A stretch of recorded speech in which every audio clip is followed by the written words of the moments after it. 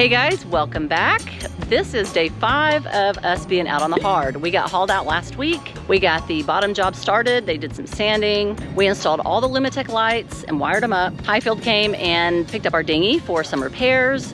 We tried to install our new Cromox chain, but unfortunately it didn't fit on the Gypsy, on the windlass, the wheel, and so we've got to deal with that this week.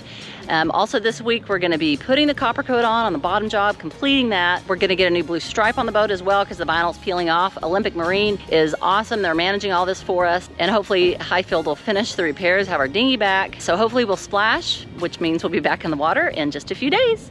Yeah, I'll let it float away.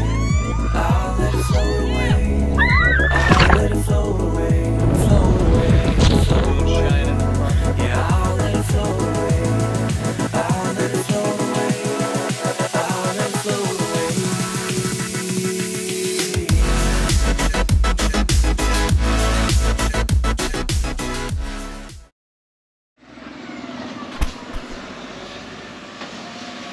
When the dinghy, we let it down the other day, it fell about that far because the thing came in loose from the spool, the Davit's line.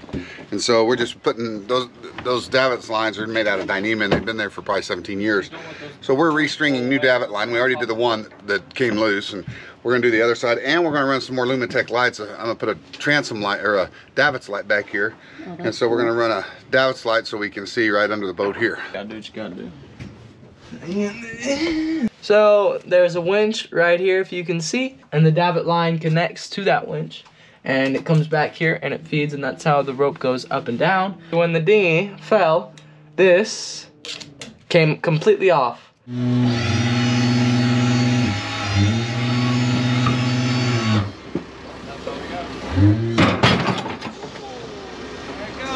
That was it. Gosh, dang it. But now this doesn't want to come off when we want to replace it, so I'm in here trying to get it done. Let me go right there. Come on, Finn, you're on film. Fence covered with the American flag. America.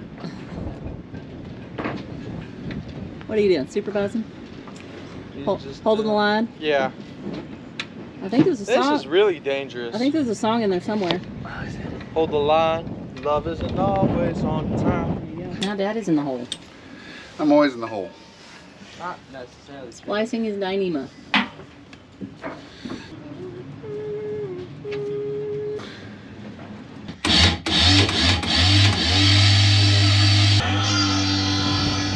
That thing is in there.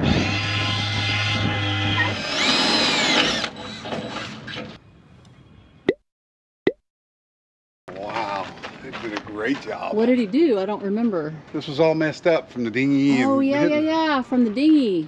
Look at that, man. Olympic Marine's got some great fiberglass guys.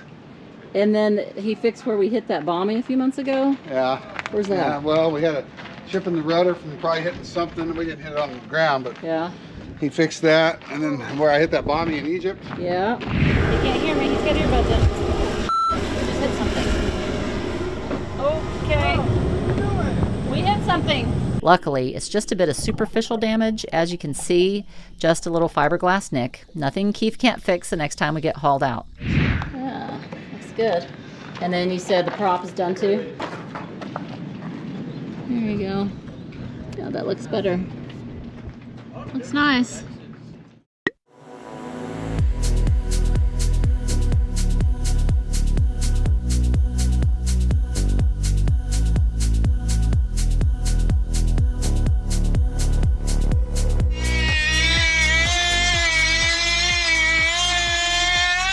So we got our chain thing sorted. This is the right Gypsy. The chain is the right chain. It's just the welds on the chain are just a little too big. Little, just a hair. And so Maxwell got right back to me and said, Keith, just grind a little bit out of the pockets of the chain well, and just a little. I mean, it's not much. I'm talking less than a millimeter.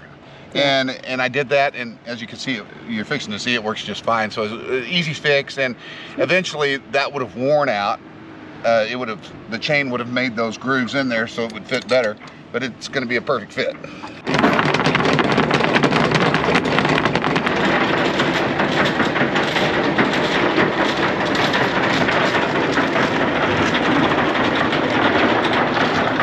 So one of the reasons we went with Cromox chrome chain is because of castling, what they call castling, where the chain starts to castle up and pile up in the chain box. And Cromox chain won't do that. It'll uncastle, it slides off itself because it's so slippery, it doesn't stick to itself, and it just keeps falling. So you don't have castling in your chain box, and that is a big plus. And it just looks great. I mean, thank you, Cromox. What a wonderful chain, and we love it. Beautiful.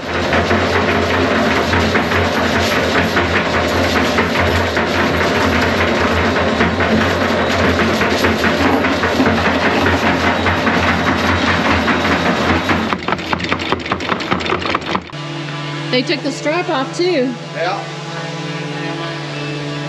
Making headway today. Here they are.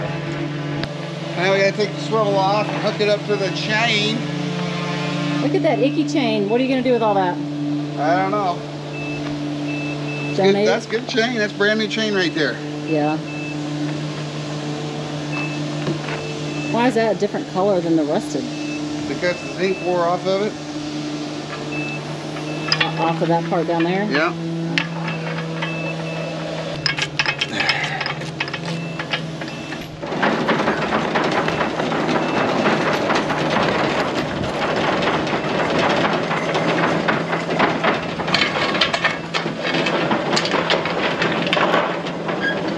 So pretty.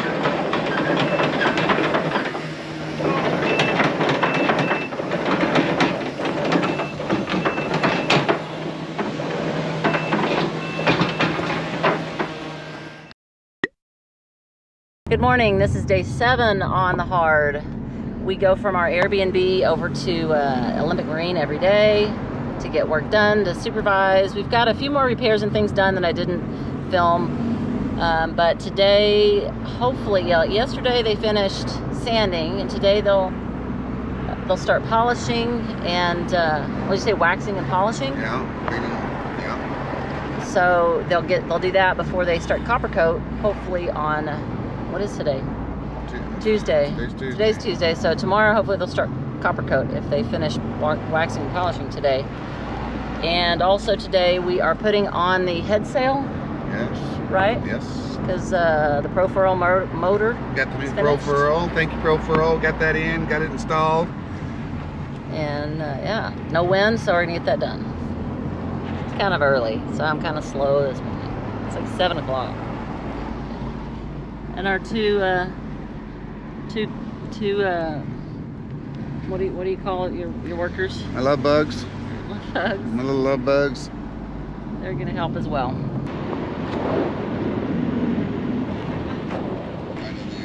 Nice. Wow. Doesn't matter. All right.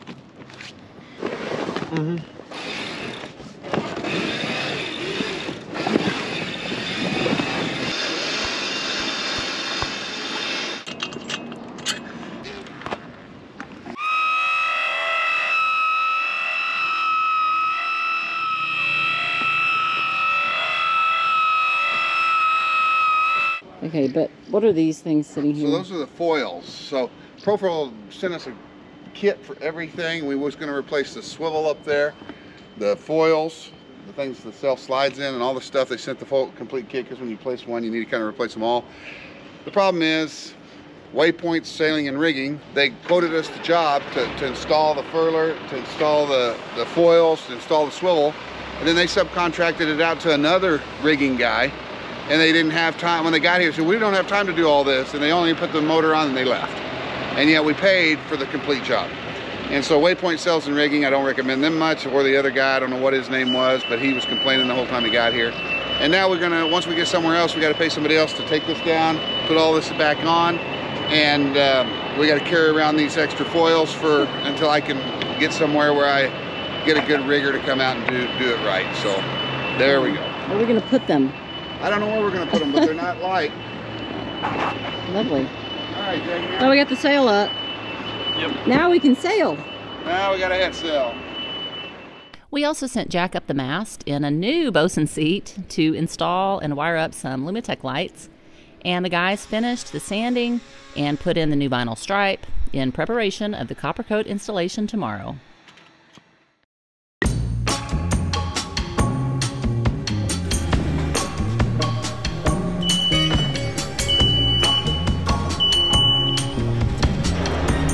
So we're fixing to install the Coppercoat. Unfortunately, we can't do it in this marina because they have rules. They want their people to do it. So they're doing it, but it's a simple product to install. You mix this with this and the copper. Put it on in a thin coat as fast as you can, all the way up and down. Then go back, put the second coat on when it's tacky touch. When you can just tack it, it's not dry. Do the third coat, fourth coat, fifth coat, and you're done. It's that simple. Wow, cool.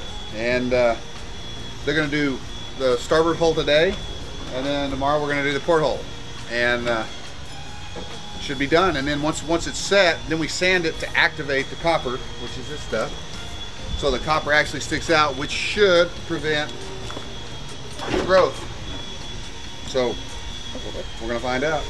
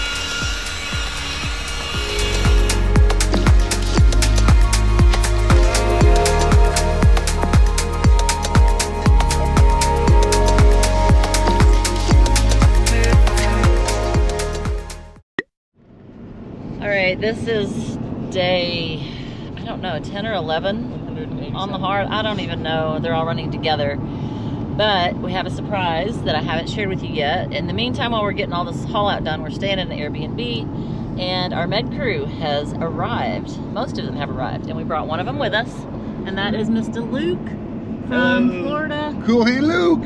And you'll learn a lot more about all of them in next week's video. So stay tuned. But today we're gonna put the prop back in. Yeah. And the boys are gonna do some other work. I'm not sure exactly. So here we go. Let's go. He's putting on new zincs on the prop. All right, so this is a zinc, guys. There's different kinds. There's aluminum and zincs and anodes. And what they do is this is a softer metal, and you can see how it's pitted. It's because there's electrolysis in the water. Electrolysis from boat docks, electrolysis from your own boat, from one on the shaft and one on this. These are harder metals. This is obviously iron, stainless steel shaft. This is brass, bronze. And so what these do is the electricity eats away at this. The electrolysis eats away at the softer metals instead of eating away at this. That's the purpose of these. And you got to keep them changed. I mean, this still probably had a lot of life in it. It did have a lot of life, but every time I haul out, I just go ahead and change them. So if you don't have that, then the prop starts to look like this. Interesting. This is what a new zinc looks like for this boat. There you go. Versus an old zinc.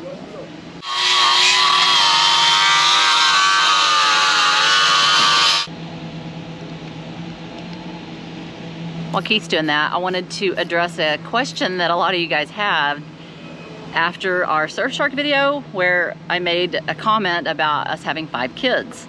And a lot of you have seen our 4 kids. You know, we have Anna, Jack, Finn, and Kate. Anna was on the boat with us for a while and then went to college in Texas. We also have another child. Keith was married before me and had a daughter named Tate, and she is now 27 years old. And so when I say we have 5 kids, you know, I'm stepmom, so that counts. But also, I have had 5 children also. So technically we are parents of 6. Between Jack and Finn, we had another baby, me and Keith, named Jane. She was actually stillborn. I was 39.5 weeks pregnant and had the first 3 kids. Jack, Anna, and Jane were born at home. We had a midwife. And they were great pregnancies, great deliveries, everything. On the 3rd one, the midwife came out about 2 days before I went into labor, and heartbeat was good, everything was strong.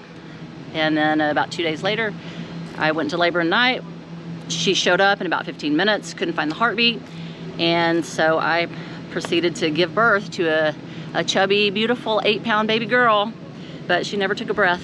So she lives in heaven with all of our other ancestors, and one day I'll see her again. But that was back in 2005, and we had Finn and Kate after that, and they had a great pregnancy, great delivery, everything was fine.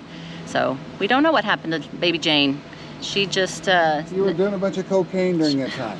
Whatever. A lot of coke, a lot of alcohol. No. You reverted back to working the streets, and we just don't know. We just don't know. Trying to tell a good, sweet story here, and I get Keith's commentary. So, but with stillborn babies and miscarriage, stuff like that, you often don't know what happened. So, I know what happened. You killed her. Okay. So we're taping this up because we're going to put Propspeed on the props and the shafts to protect them from growth. Like we put Coppercoat on here. And so we don't want Coppercoat on this because we want the anode to work. So we don't want it coated from the water. And we're just going to tape this up. Are you putting that on today? Propspeed? We'll do that on Monday. Okay.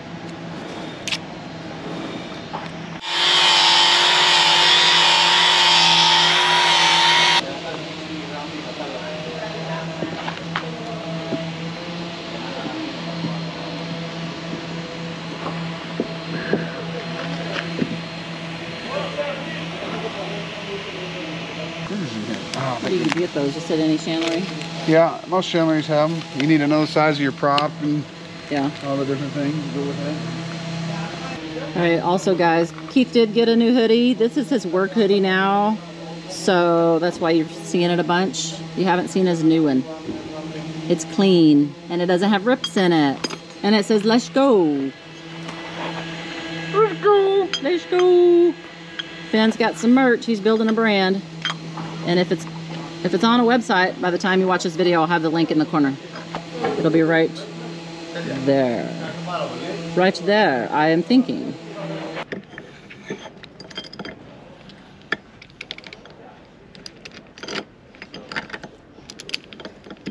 I can hold it. You want me to hold it?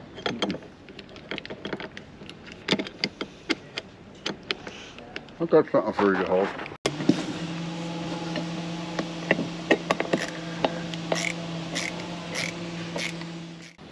So we got all new bedding for all the beds. The original bedding, the stuff we have was pretty gross and old. Pillows even. So the guests can all have new sheets, new comforters, and new pillows. And the house is a disaster because they're polishing and waxing outside. So our new cushions have to stay inside. But things are coming together. This is our extra bedroom. Finn is going to sleep here when the guests arrive here on the boat. We just clean all this stuff and put it away. It's just kind of storage right now. But this is where Finn is going to sleep.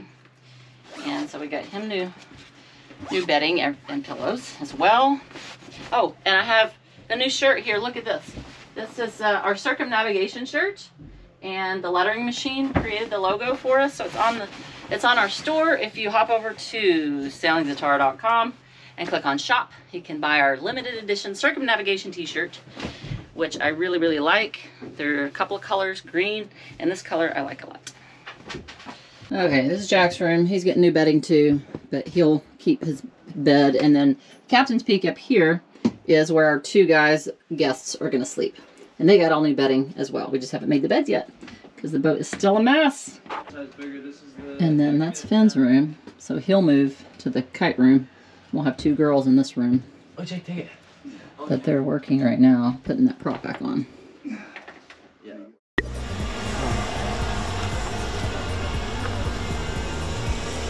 So cover your face. Okay, I'm kidding.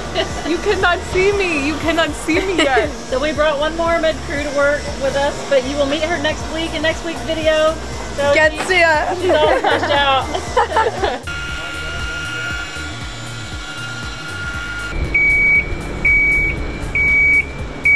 Come on.